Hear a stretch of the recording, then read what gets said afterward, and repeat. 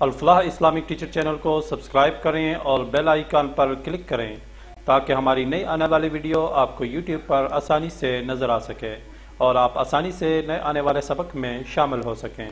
جزاک اللہ۔ اعوذ باللہ من الشیطان الرجیم، بسم اللہ الرحمن الرحیم، خیرکم من تعلم القرآن وعلمہ۔ السلام علیکم ورحمۃ اللہ وبرکاتہ۔ الفلاح اسلامک ٹیچر چینل کے ساتھ میں ہوں آپ کا میزبان نثار احمد۔ امید ہے کہ آپ سب خیر و عافیت سے ہوں گے۔ سامعین کرام، آج ہم پارہ نمبر 1 کا سبق نمبر 5 پڑھیں گے۔ تو آئیے شروع کرتے ہیں آج کا سبق۔ آپ بھی میرے ساتھ ساتھ پڑھیں۔ بسم اللہ الرحمن الرحیم، اولئک الذین اشتروا الضلالة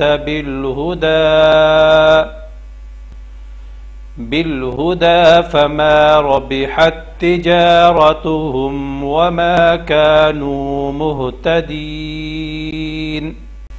سامعین کرام، یہ دیکھیں اولئک، ٹھیک ہے، یہ کھڑی زبر ہے اور اوپر مد ہے اور اگلا حرف جو ہے حمزہ ہے۔ یہاں پہ ہم جو ہے اس کو تقریباً 3 سے 4 الف کے برابر کھینچ کے پڑھیں گے، ٹھیک ہے، اس کو لمبا کرنا ہے۔ اولئک الذین اشتروا الضلالة بالہدى، ٹھیک ہے، یہ کھڑی زبر ہے دال کے اوپر اور اس کو بھی 1 الف کے برابر کھینچ کے پڑھنا ہے، بالہدى، ٹھیک ہے۔ اور یہ جو نشان ہے سواد کا، اس کو وقف مرخص کہتے ہیں، یعنی اس علامت پر ویسے تو نہیں رکنا چاہیے، اگر آپ تھک گئے ہیں تو پھر رک سکتے ہیں، ٹھیک ہے، اگر تھکے نہیں ہیں تو پھر نہیں رکنا چاہیے، پھر آگے پڑھیں، ٹھیک ہے۔ فما ربحت تجارتهم وما كانوا مهتدين، یہ دیکھیں وما كانوا، ٹھیک ہے، ما یہ حروف مدہ ہے، اس کو لمبا کرنا ہے 1 الف کے برابر۔ كانوا، ٹھیک ہے، یہ وہ ساکن سے پہلے پیش ہے، یہ بھی حروف مدہ ہے، اس کو بھی 1 الف کے برابر لمبا کرنا ہے۔ اور مہتدین، یہ یا ساکن سے پہلے زیر ہے، تو اس کو بھی 1 الف کے برابر لمبا کرنا ہے، یہ بھی حروف مدہ ہے۔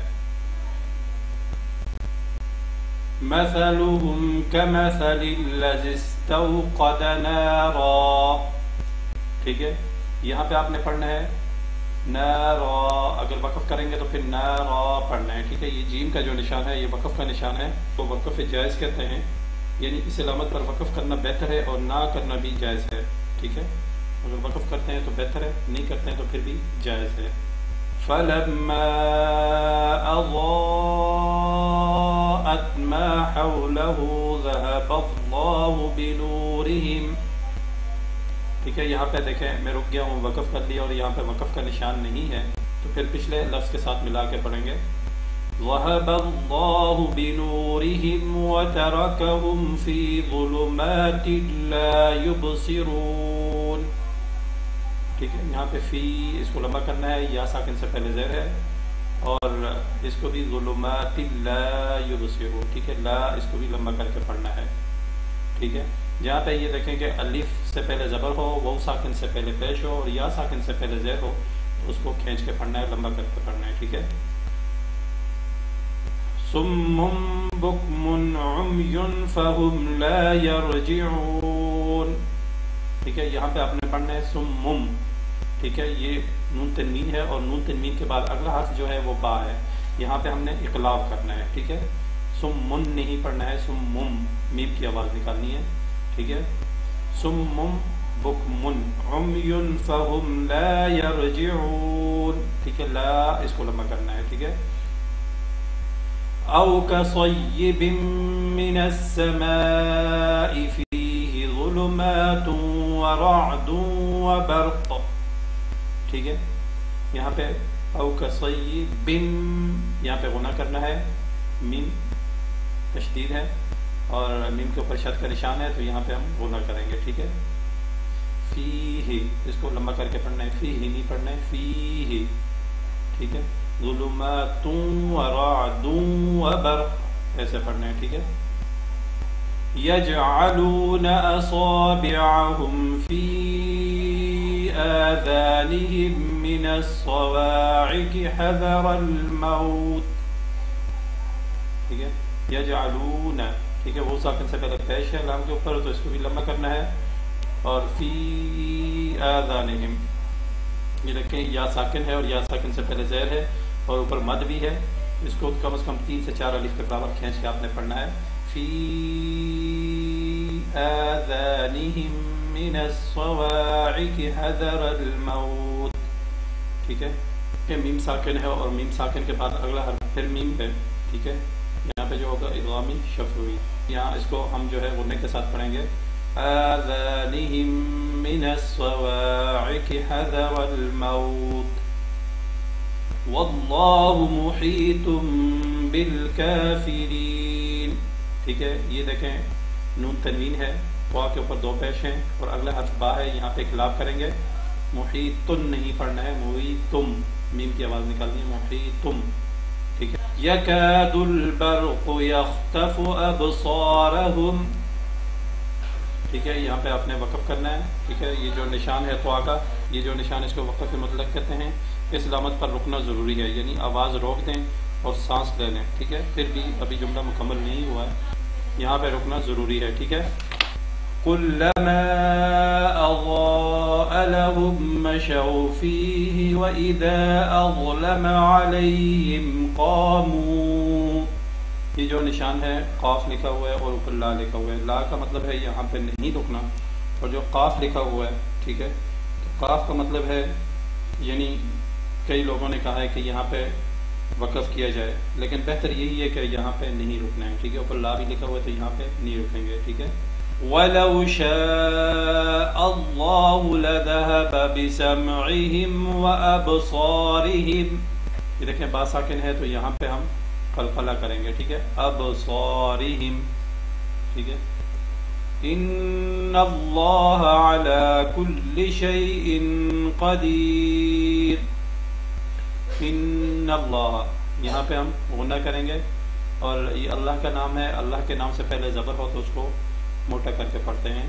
ان اللہ علی کل شیء قدیر. ٹھیک ہے، چلو ایک دفعہ پھر پڑھتے ہیں.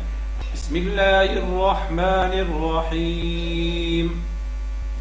اولئک الذین اشتروا الضلالة بالهدى فما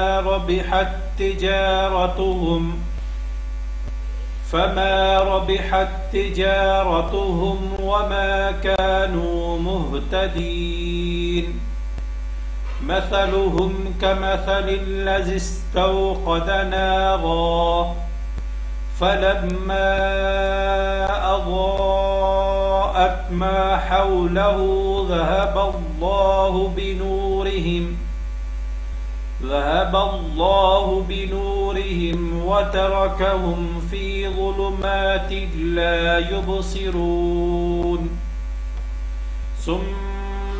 بكم عمي فهم لا يرجعون.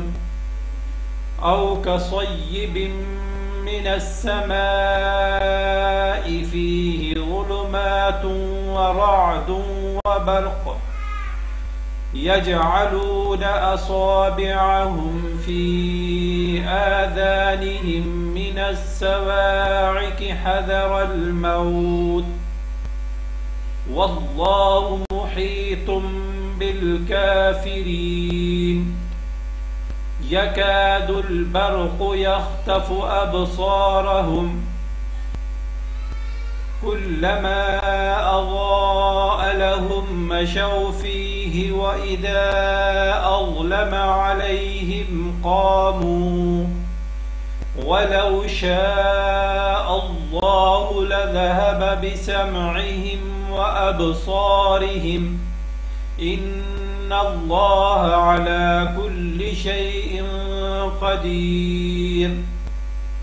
سامعین کرام، آج کا سبق یہی تھا. امید ہے کہ آپ کو سمجھ آئی ہوگی. کل انشاءاللہ نئے سبق کے ساتھ میں آپ کی خدمت میں دوبارہ حاضر ہوں گا. کل تک مجھے اجازت دیجیے. اللہ تعالیٰ سے دعا ہے کہ اللہ تعالیٰ ہم سب کو قرآن پاک کو صحیح معنوں میں سیکھنے، سمجھنے اور اس پر عمل کرنے کی توفیق عطا فرمائے. آمین. وآخر دعوانا الحمد للہ رب العالمین.